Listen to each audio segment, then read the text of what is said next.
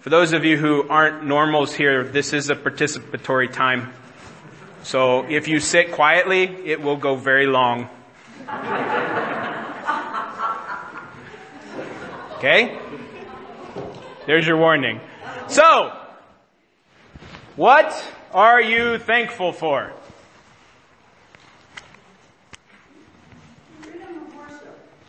The freedom of, who said that? The freedom of worship. My family. Your family.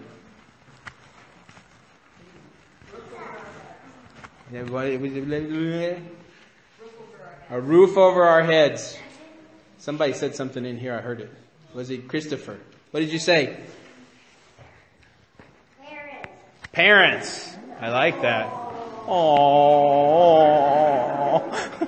What does he want? What does he want? What else are you thankful for? Food. Jesus. Health. Forgiveness. Freedom of speech.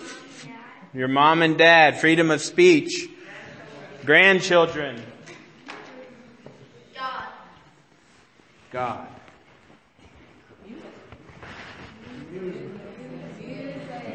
See, you're fired. You didn't say that first. It was Clyde's job to say that. That's what I'm saying. He's fired. Right? We're thankful for so many things. But why are we thankful for them? What's the reason we can be thankful? Salvation. Salvation from what? This is an interesting post one of my friends posted on Facebook the other day. Why are we saved and what are we saved from? More, what are we saved from? Right? Christians say we're saved, we have salvation. But why do we have salvation? What are we saved from? Hell? Ourselves. Are you saved from yourself though?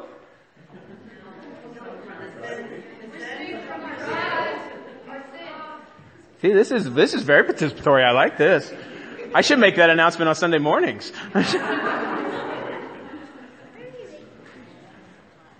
We are saved from, and my friend on Facebook posted, which I retaliated. What The consequence of sin, which is the punishment of a wrathful God is what we're saved from.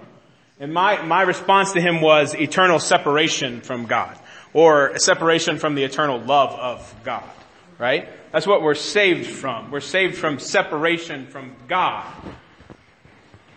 But why were these people following after Jesus today? Jesus said it very plainly. This is one time that he said it very plainly. Because they got their fill of bread. They got food and they got satisfied with what Jesus had given them. And they were following him not for what he could give them spiritually, but for what he could give them physically. They were looking to have their physical needs met. How many of us here struggle with that? Honestly? You struggle with having your physical needs met? Work is a struggle. Well, but I mean, in the whole grand scheme of things, do we as people in this country struggle to have our physical needs met? The majority of the people here probably have, as someone was thankful for, a roof over your head. You probably have running water. You have an indoor facility to use. You don't have to go outside to find a tree. You have clothes to wear that's not the same set of clothes that you wore yesterday unless you so choose to do that. Right? We have food. And we have more food than we need to eat right now.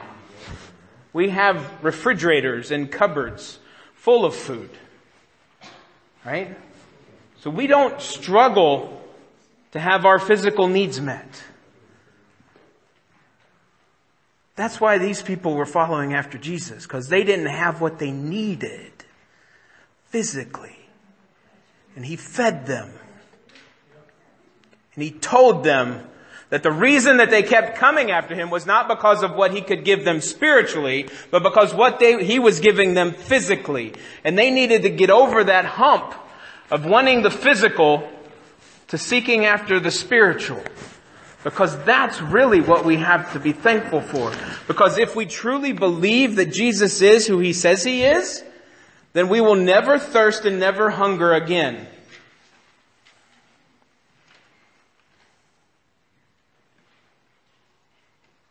Do you believe that?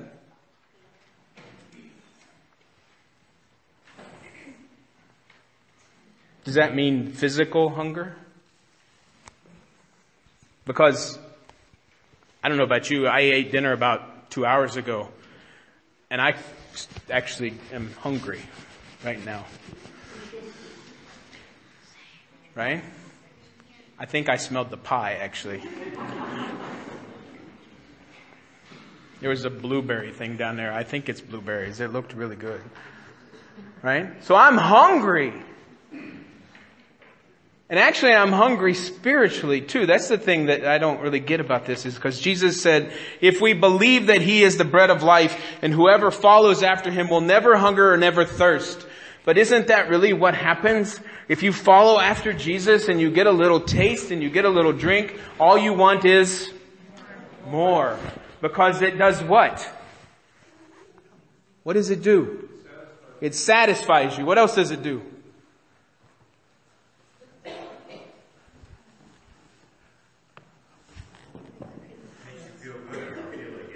It makes you feel good about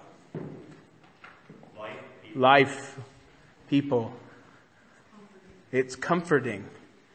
It fills you up to where your cup runs. Who said that? Your cup runs over, right? It fills you up. Jesus fills you up so much that you are overflowing. And that flows out into other people's lives. It's as if we are this, right? You're a pitcher. I'm going to ask these two over here in a minute if you're actually a pitcher. It's a pitcher. And Jesus fills us up. And we can empty ourselves out. Doug's not here, right? We can empty ourselves out. And Jesus, there's nothing in there. And Jesus would fill it up again. Right? But we're not a pitcher. We're not a cup. We're not a what? A drink dispenser. What are we?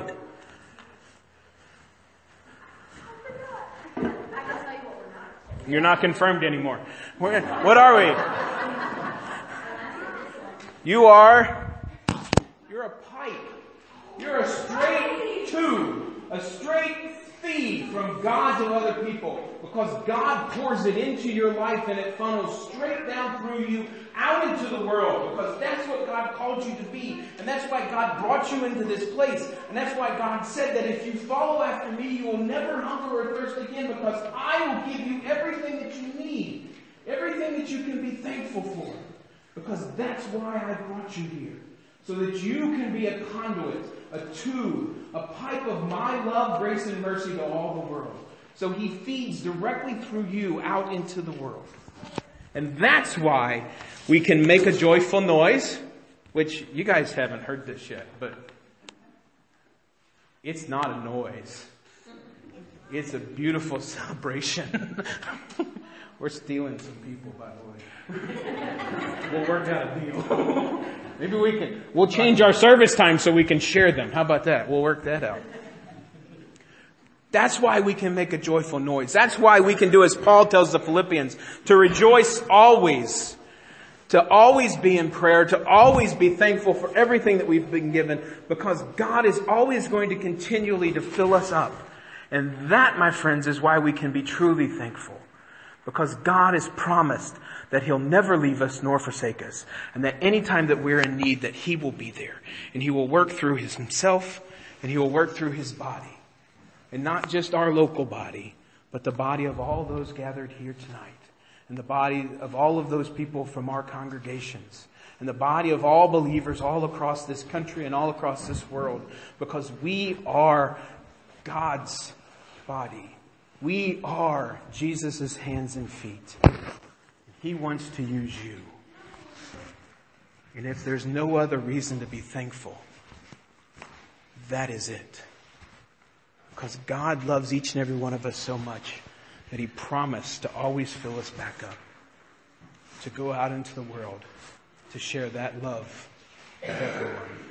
So let us be thankful, and let us go and show the world how much He loves them.